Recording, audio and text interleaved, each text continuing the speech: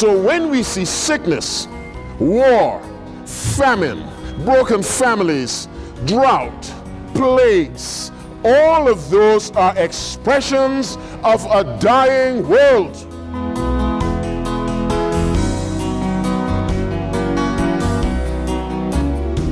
Our subject for today, going the distance. What did I say? Going the distance. Come on, what did I say?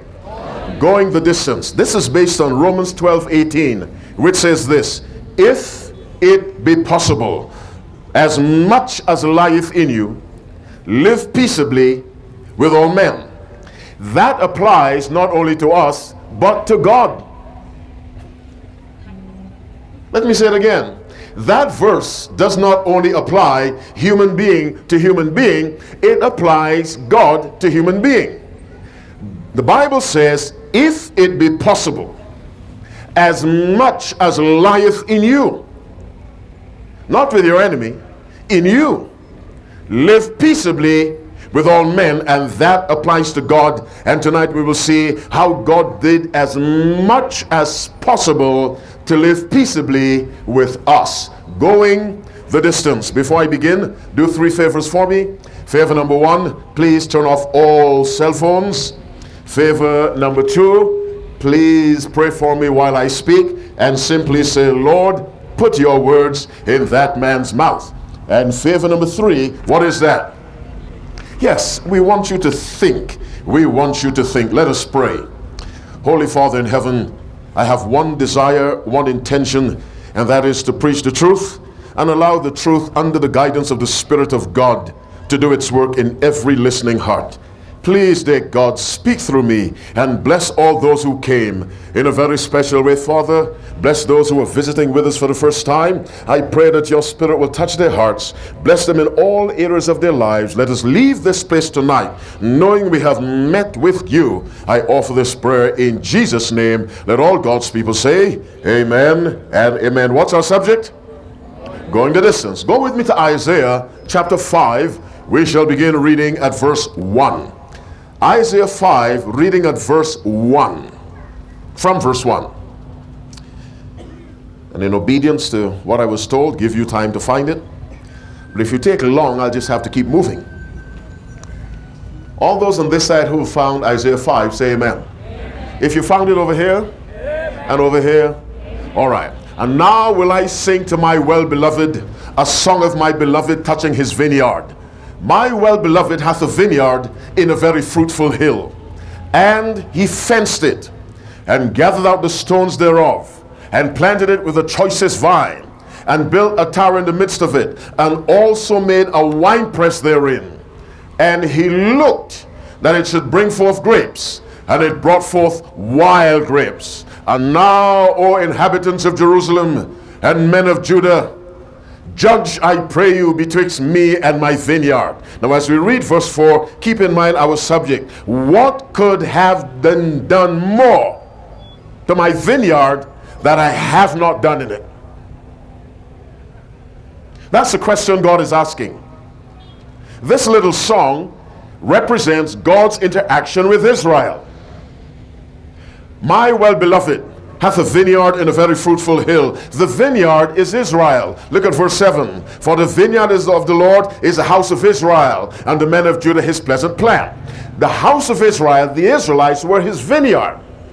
He had a vineyard in a very fruitful hill, Canaan. Remember, it was a land flowing with what? Milk and honey. So it was a fruitful hill, that's what it is called. And he fenced it. He surrounded the Israelites. And biblically, the fence or the hedge means the law of God. Let me say it again. The hedge that surrounded the Israelites, if they would leave it undamaged, was the law of God. And he fenced it. First thing he did. And gathered out the stones thereof. He drove out those other nations. And planted it with the choicest vine. He put the Israelites right in that fruitful hill. The choicest vine being the Israelites. And built a tower in the midst of it. The tower was the temple. and also made a winepress therein. And he looked, in other words, having done all these things, God had a right to expect good grapes, good fruit, Christ-like lives, godly behavior, a righteous nation. So having done these 5 things, he fenced it, gathered out the stones thereof, planted it with the choicest vine, built a tower in the midst of it, and also made a winepress therein. Having done these things, which represent all that God could have done, he was going the distance. Then God says, now I expect that you would produce godly lives. And so the Bible says, and he looked, he expected that it should bring forth grapes, and it brought forth wild grapes. God did not get what his investment suggested he should have gotten. You have children, you raised them in a safe environment, you gave them a good education, gave them all they needed, and they turned to crime.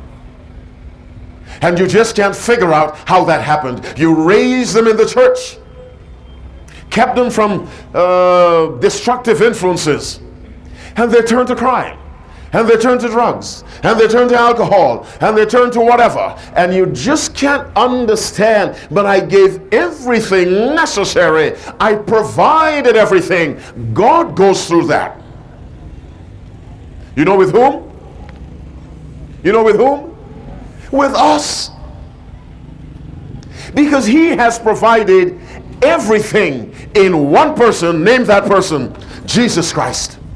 And now God has a right to expect that our lives would reflect him, would come up to the level that he has set for us. And so we read in verse 3, and now, O inhabitants of Jerusalem and men of Judah, judge, I pray you, betwixt me and my vineyard. Here is God, here are the Israelites, here is God, here are we. It's almost a court case. And God is saying, based on the evidence, you judge. Come to an honest conclusion. Was there anything else I could have done? The obvious answer is no. And now, O inhabitants of Jerusalem and men of Judah, judge, I pray you, betwixt me and my vineyard. What could have been done more? God is simply saying there is nothing else I could have done. Now, God is omnipotent. What does that mean? What does that mean? He's all powerful. God is omniscient. What does that mean? He knows everything. And God is omnipresent. What does that mean? In his own way, he's everywhere. How can an omniscient, omnipresent, and omnipotent God run out of options? But that's what happened to him. When he provided everything for the Israelites, God said, there is nothing else I can do. Remember our verse, Romans 12:18. If it be possible, as much as lieth in you, live peaceably with all men.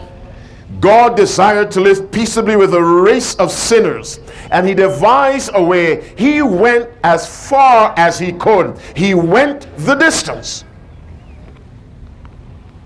What could have been done more to my vineyard that I have not done it? Wherefore, when I looked that it should bring forth grapes, brought it forth wild grapes. And this is God's complaint. How can I provide everything necessary to produce a blessed people, and what do I get? A rebellious people. What he complained about then, he complains about today, because God has provided in the person of Jesus Christ everything you and I need to live a life that pleases God and honors him. Let's take a look at the distance to which God went as we continue with the subject, going the distance. Philippians chapter 2. Philippians 2, we shall read from verse 1. Our key verses are 3 and 4, but we'll make a connection. Philippians 2, reading from verse 1. If there be therefore any consolation in Christ, if any comfort of love, if any fellowship of the Spirit, if any bowels and mercy, fulfill ye my joy, that ye be like-minded, having the same love, being of one accord, of one mind. Listen to 3. Let nothing be done through strife or vainglory, but in lowliness of mind, let each esteem other better than themselves. Look not every man on his own things, but every man also on the things of others. Now, Paul is describing the kind of attitude that should exist in the church. Now he goes to verse 5, very well known. Let this mind be in you, which was also in Christ Jesus. I've asked you before to read the Bible microscopically. Paul does not say, let this mind be in you, which was similar to the mind of Christ. Because a donkey is similar to a horse. But it is not a horse. It is smaller, slower, less dignified looking. Are you with me? A zebra is similar to a horse, same family, but it is not a horse. It is not an Arabian, the most distinguished of all horses. It is not. The Bible doesn't say, let this mind be in you, which is similar to the mind of Christ. It has to be the very mind that Christ had is the mind we must have. Let me point out one of the tragedies of sin. Sin has affected the mind so catastrophically that there's some things we absolutely refuse to accept because of sin, even though they're biblically accurate and true and God believes them. One is, it is difficult for Christians to believe it is possible to live a sinless life.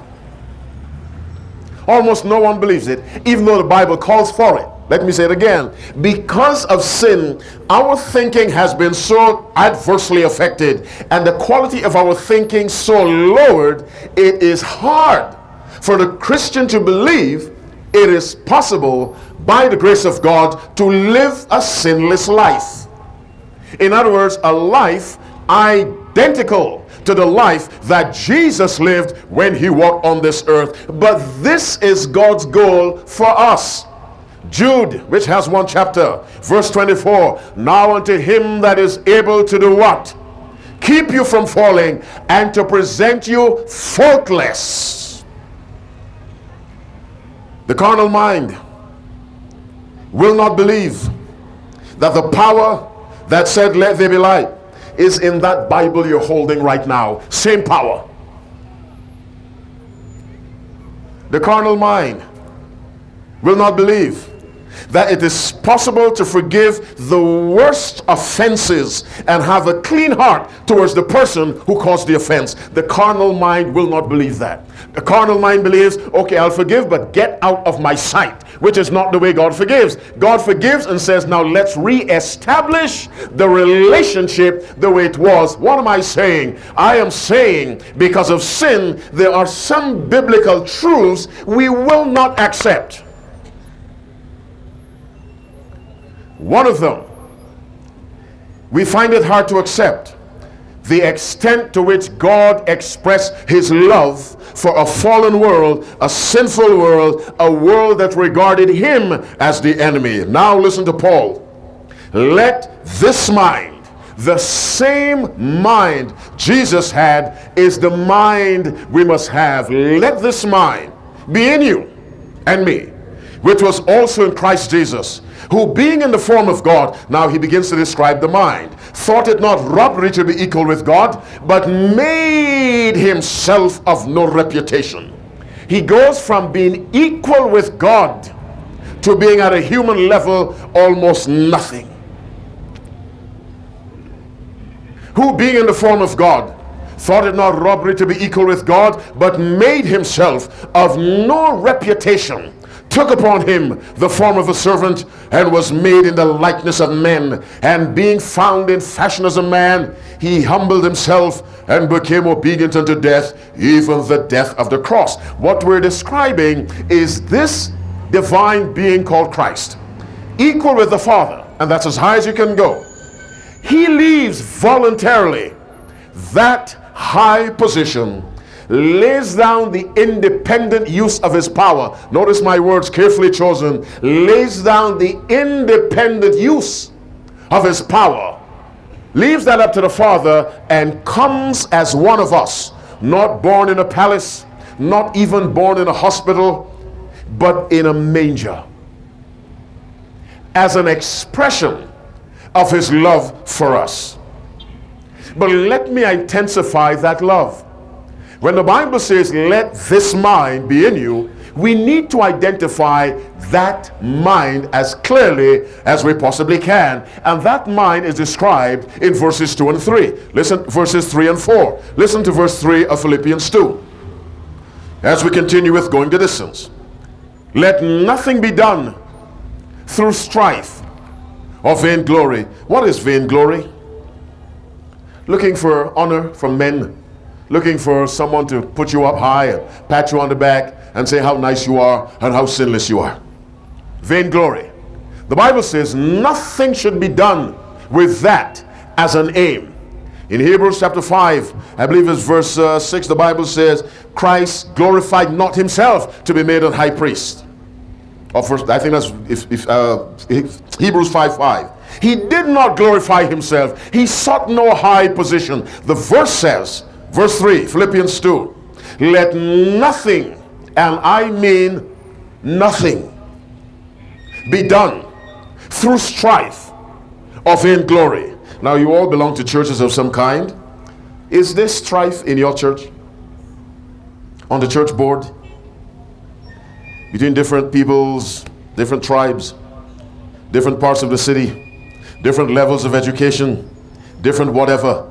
Is there strife in the church? The Bible says, let nothing be done through strife or vainglory, but in lowliness of mind. This is verse 3 of Philippians 2. In lowliness of mind, let each esteem other better than themselves. Now, you talk about a mission impossible. That's it. Because the carnal mind esteems no one better than itself. The carnal mind works the opposite way. It esteems itself better than everyone, including God. But the Bible tells us the mind that Christ had, which is the mind that God had, because I and my Father are one. And Christ came to show us the kind of person the Father was. So the mind of Christ is the mind of God. It is described in verses 3 and 4. In lowliness of mind, let each esteem other better than themselves. Meaning, this is another thing the carnal mind will not accept. In the plan of salvation, as God went the distance, he developed a plan to save the world that included the risk of losing his son forever, if that is what it took to save sinners. In doing that, God placed our interests, listen to me carefully, above his son. I can hear you fighting that. God placed our interests above his son. Let me explain what I mean. When Jesus came to this earth, he had two natures. What were they? Come on, what were they?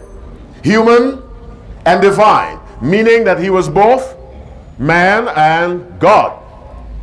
He faced temptation as man. He became hungry as man. He slept as a man. He went fishing with the disciples as a man.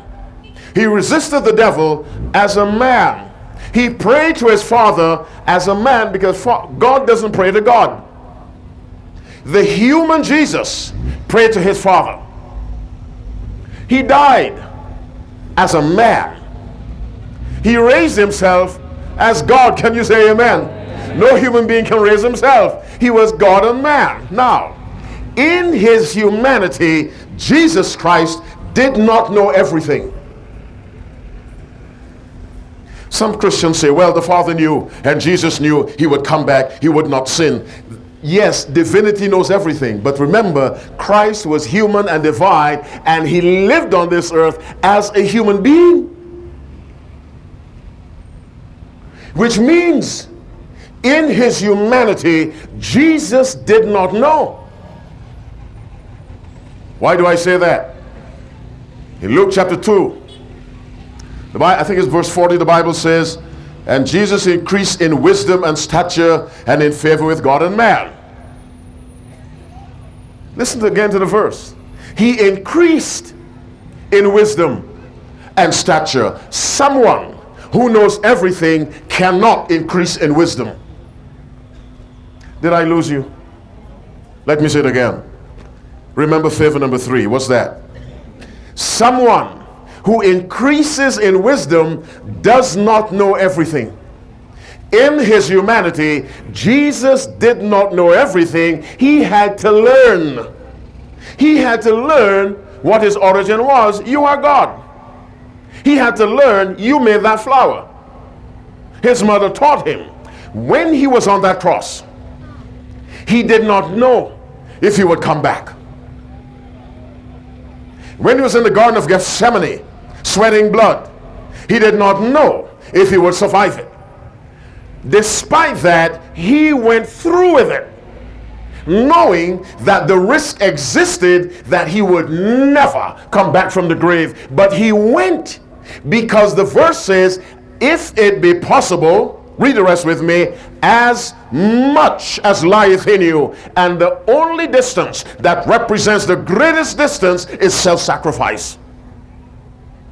And Christ was willing to lose it, including himself, if that is what it took to save us. And so he died on that cross. But even though he did not know what would happen, what were his final words? Into thy hands I commend my spirit. By the way, when you find yourself in an impossible situation and you're God's child, you can do no better than to say what Christ said. Father, into thy hands I commit this situation. Into thy hands I commit my unbelieving husband. Into my hands I commit my boss who continually harasses me. Into thy hands I commit this and that and that. When you reach the point where you're helpless, commend it into God's hands. Can you say amen? And Jesus on that cross, not seeing beyond the tomb, all he knew was there was a Father who loved him. And he said, Father, into thy hands I commend my spirit. And he died. He was willing to lose everything. And the Father was willing for that to happen. Because when he cried, if it be possible, remove this cup from me, clearly the Father said no. My brothers and sisters, God went the distance. Jesus Christ went the distance in his love to demonstrate to us his desire to save us. Someone willing to die is paying the ultimate price and cannot expect to come back. And Jesus was willing to suffer that because he loves you. The parable of the lost sheep tells us Christ would have done the same thing if only one person had sinned. One. Now that's love. That is love. So when the Bible says, for God so loved, how do you define so? You define so by looking at that cross. Let me say it again. God did that because he loves you. Forget the persons all around you. He did it for you as an individual. The carnal mind rejects that because that's not the way we love. We love conditionally. God loves unconditionally. And so God and the Son went the distance to demonstrate their love and to provide a pathway of salvation for a planet that viewed God as the enemy. The Bible says, while we were yet enemies, Christ died. He did not wait for us to try to reconcile. He died while we did not like him,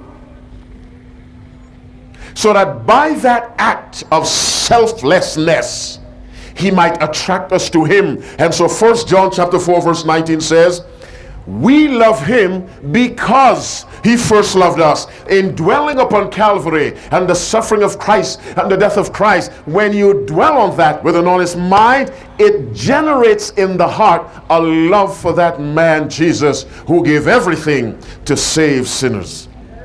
Tonight, God is saying to you and to me, I have gone the distance. What more could have been done in my vineyard, or to my vineyard, that I have not done in it? When God gave Christ, what else was he to do? Nothing. God ran out of options when he gave his son. Listen to the well-known verse. For God so loved the world that he gave his only begotten son, one of a kind. He had no begotten sons left. The angels are not begotten sons. We are not begotten sons. He had one begotten son, and we understand that by looking at the life of Abraham. In Hebrews 11 from verse 17, if you'll go there quickly, Hebrews 11 verse 17, the Bible says, by faith Abraham, when he was tried, offered up Isaac. And he that had received the promises offered up his only begotten son. The Bible has two only begotten sons. One real, that's Christ. One symbolic, that's Isaac. How did Abraham give up his only begotten son? He had two sons at the time that Isaac went up to the mountain to be killed by his father. One was called what?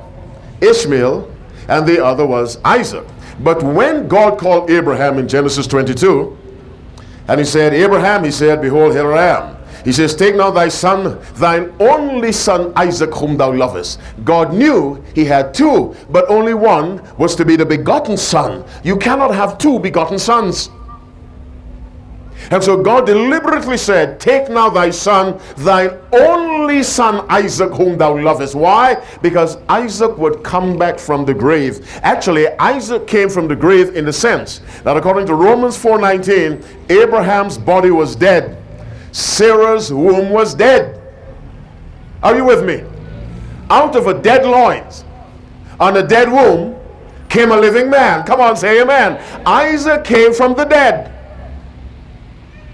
Because Christ is God's beloved begotten son, because he came back from the dead.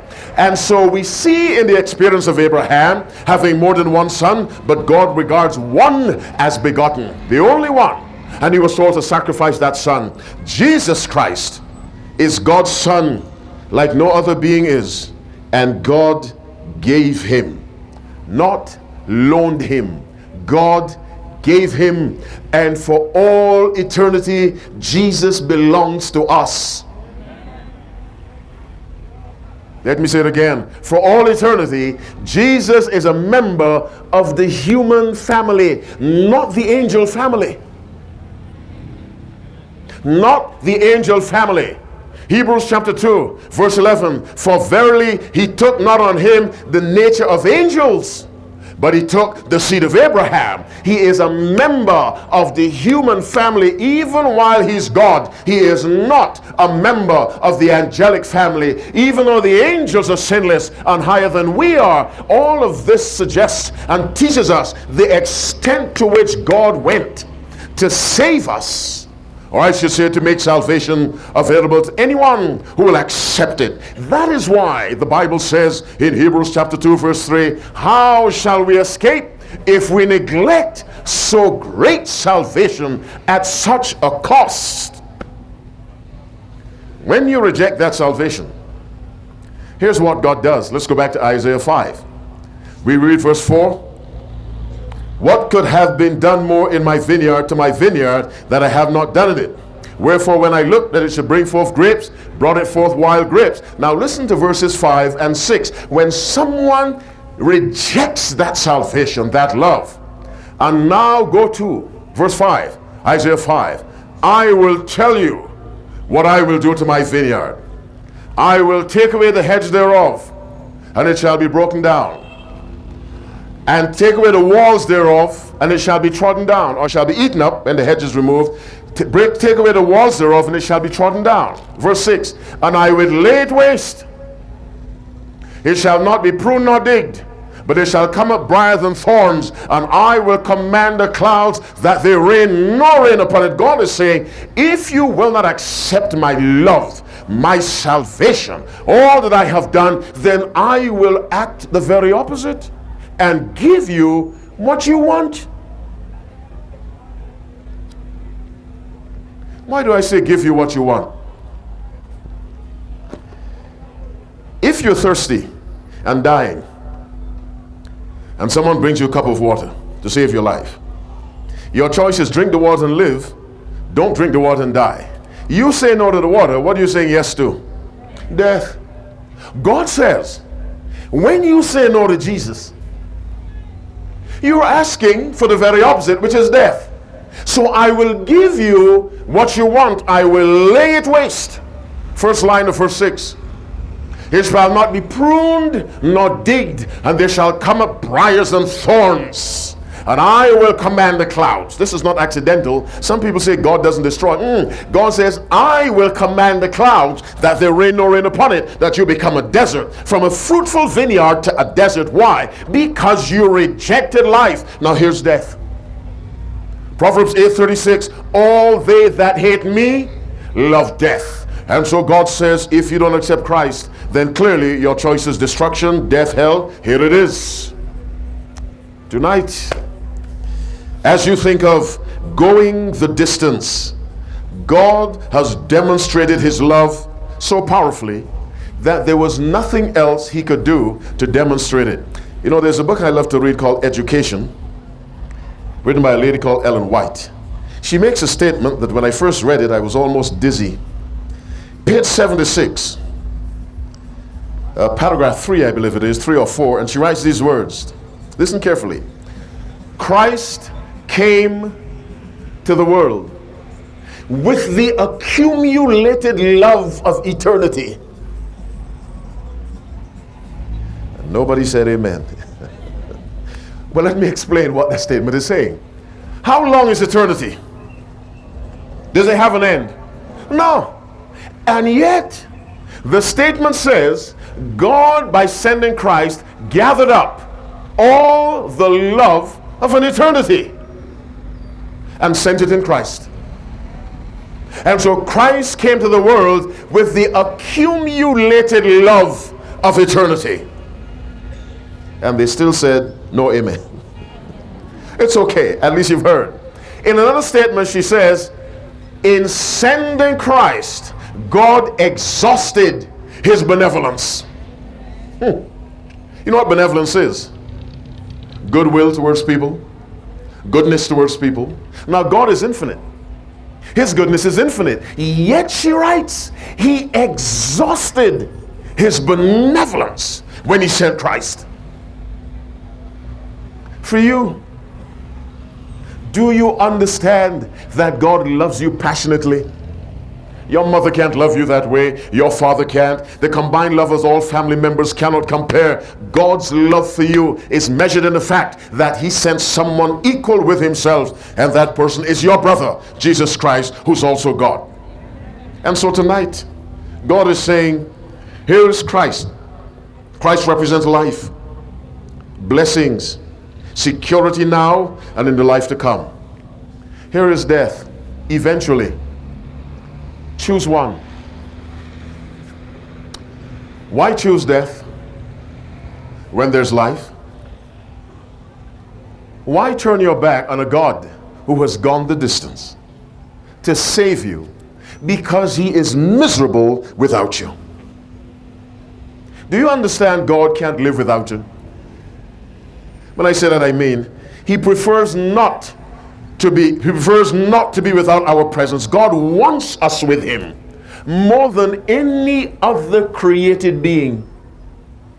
He wants us with him. Let me repeat, more than any other created being, more than the angels, more than those who live on other planets where people never sinned. God desires a closeness with you than he desires with angels or unfallen beings. How do you slap God in the face and say no?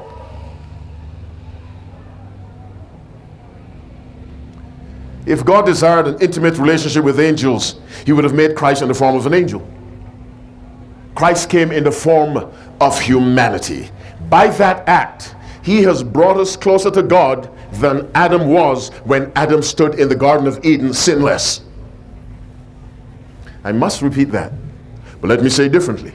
By taking humanity, that's Christ, that's humanity, he took it. Christ brought us closer to him and to God than Adam was when Adam stood sinless in the Garden of Eden, because in his sinless condition, Christ was not human. Did you hear me? Christ was not human. When sin came, Christ identified with us as Savior, or Adam would have been destroyed immediately. He eventually came as a human being.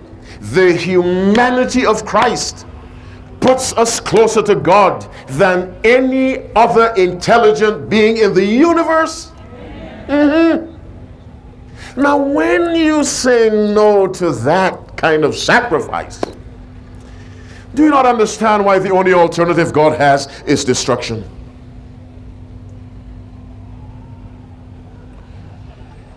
Accept Christ. Yield to that love that is God going the distance. If it be possible, and there was the possibility of saving us, as much as lieth in you, send someone equal with myself. Live peaceably with all men. And Christ is our peace with God. Can you say amen? Christ is our peace with God, and so God can live peaceably with those who accept Christ. Remove Christ and there is warfare between us and God. Let me say it again. Remove Christ and there is nothing but warfare and destruction between us and God. Of course, the destruction coming from God to us. I thank God for Christ. Jesus. He is the only means by which we can be saved. It is because of Jesus God can give you and I, give you and me the smallest blessing. It is because of Jesus that the sun is where it is. It is because of Jesus that the world still turns. It is because of Jesus that you can listen to me tonight. It is because of Jesus that every blessing comes upon the human race, whether it is the sun rising on the just, the unjust, the rain falling on the good and the bad. It is because of Jesus. And all he says to us, I loved you. Let me say it this way. In obedience to my love for you, I gave myself. Now, all I ask you to do, return that love by deciding to do what? Obey me. Let me say it again. In a certain sense, Jesus obeyed the urge of his love for us. Love requires a response. Love is never inactive. For God so loved the world that he gave. That's yielding to the impulse of love. Jesus yielding to the impulse of love for us. And I chose to say obeying the demand that love placed on him. If you truly love them, save them. And he obeyed that demand of love. And it is not a negative demand.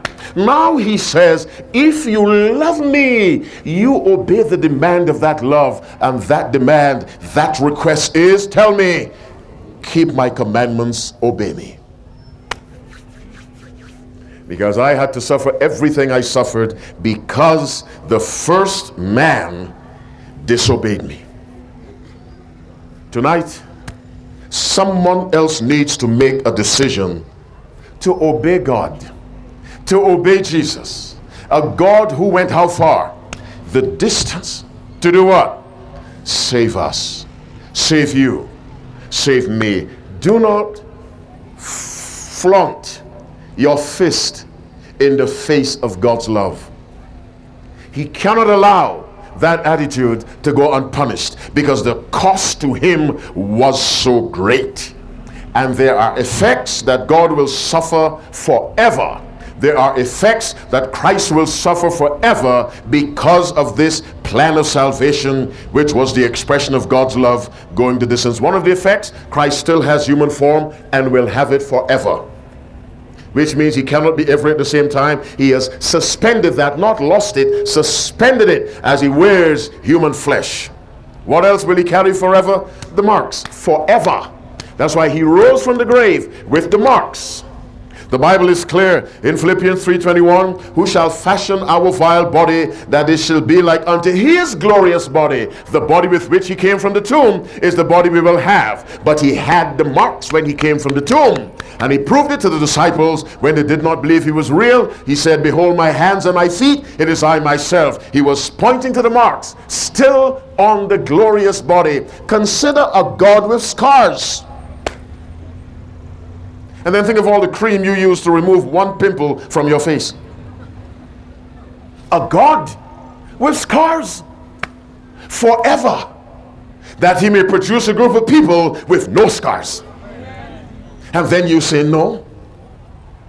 And then what are you telling God? What Christ suffered, put on me. I don't want that love. Take that love. But love and obedience are the same thing. Love and obedience are the same thing. Listen to the second commandment. Exodus 20, reading from verse 4. Thou shalt not make unto thee any graven image, or any likeness of anything that is in heaven above, or that is in the earth beneath, or that is in the water under the earth. Thou shalt not bow down thyself to them, nor serve them. For I, the Lord thy God, am a jealous God, visiting the iniquity of the fathers upon the children, unto the third and fourth generation of them that hate me, and showing mercy unto thousands of them that love me. Here's the connection now. And keep my commandments. Love and obedience are inseparable. And Christ obeyed the impulse of love, and he came and died. Tonight I thank God for going the distance to make salvation possible for me. And I accept that sacrifice, I accept that love, and I recommit my life to God. And I really recommit my life to God. Let me not say my life. I recommit the life he entrusted to me back to him. For service at any cost. For service at any cost. That's why I preach the truth directly. Because I have a responsibility. How many of you will say, Father, thank you for that sacrifice. I accept it. How many will say that? I accept that sacrifice on my behalf. It's really on your behalf, hands down. On your behalf. Now confirm that decision by just standing with me. God is a God who confirms. Just rise to confirm that you accept that sacrifice. No matter what your carnal mind may tell you, God loved you to the degree he was willing to lose Christ. Now I ask you very directly, because I have to let you go. Is there someone who still needs to make a decision to obey God? Is there someone who still needs to make a decision to obey God? And you will make that decision tonight. And by obey God, I mean live in harmony with his law. That's all he requires. Nothing else. His word says the commandments are the whole duty of man. That's how Jesus lived, and that's how he says every man should live. Who will finally make the decision, I want to obey God in response to that love. Obey his law, including the fourth commandment. Is there someone who will make that decision tonight for the first time? Come. You've been wrestling, struggling. You will make the decision tonight. Come. And come as quickly as you can. I will obey God in response to that love. I've been resisting. I cease my resistance. I want to live in harmony with God's law, which is the law of life. Love is the fulfilling of the law. And the law is made up of 10, including the Sabbath commandment. You're deciding tonight to obey God. Come. You've been resisting up to this point. Not because you're bad, because you were nervous. You weren't sure. You heard things for the first time. But make the decision tonight and come. Come right now. Father, I'm deciding tonight to obey you by the power of my risen Savior. Come. I'm calling for those who will make it for the first time. Come.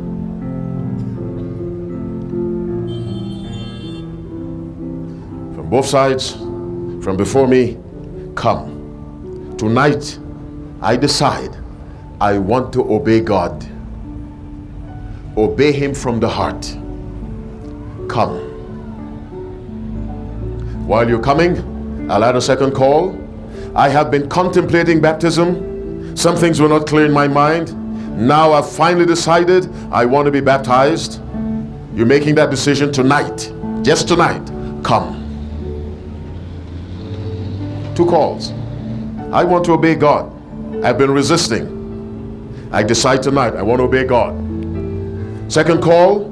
I've been contemplating baptism or rebaptism. I had questions, uncertainties. Now my mind is settled. I am making the decision. I want to be baptized. Come. God bless you. God bless you. Someone else. Someone else.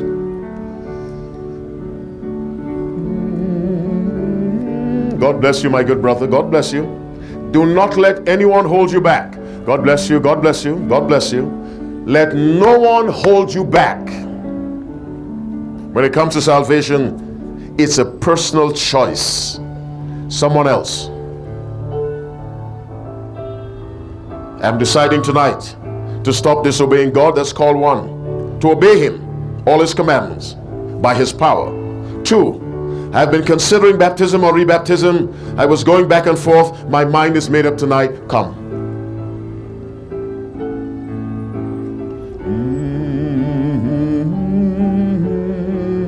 Someone else, come.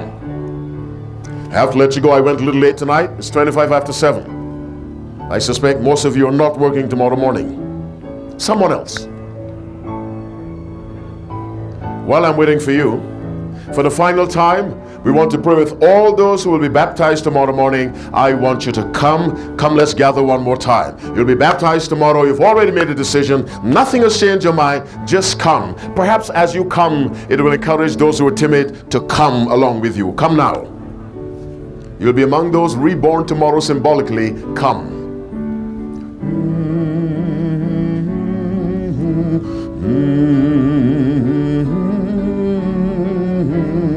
Don't be shy about Jesus. Come. And if you're coming to make the decision for the first time, let the elders know that they may know exactly who you are. If it's the first time, we'll need your name. Someone else come. Today, 3 calls. 1, I have been disobeying God tonight. I've made a decision by his grace. I want to obey my God, live in harmony with his law. 2, I've been going back and forth on the issue of baptism or rebaptism. Tonight my mind is made up. It's clear. I will be baptized, rebaptized, come. And 3, I've already made a decision to be baptized. I've reconfirmed it by coming night after night. I come for the final night to let heaven and earth know I have not changed my mind. Come. We pray and we let you go. And by God's grace, we reassemble tomorrow for the final day of this blessed 3-week series. Anyone else? God bless you as you come. And some who will be baptized are not here tonight. We know that. God bless you, my good brother. God bless you. Someone else? When is the first time? I want to obey God. Keep his Sabbath. And I will constantly remind you about the Sabbath issue. That's the problem for most of us. I want to observe his Sabbath. It's the Bible's Sabbath. It's the Sabbath Jesus kept. And the Bible just has one. That's the one God made. Anything man made cannot take the place of what God made. You come. Make a courageous decision to obey God. Anyone else? 60 seconds, I pray.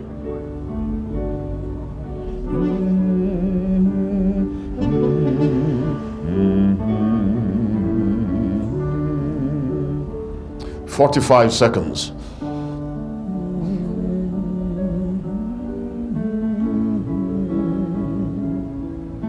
The call is to be baptized. If you're doing that for the first time, the call is to make a decision to obey God.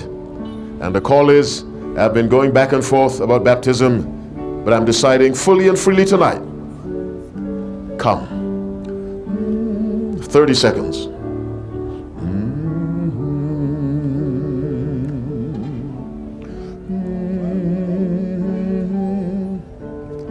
15 seconds. 15 seconds. Come. Please come.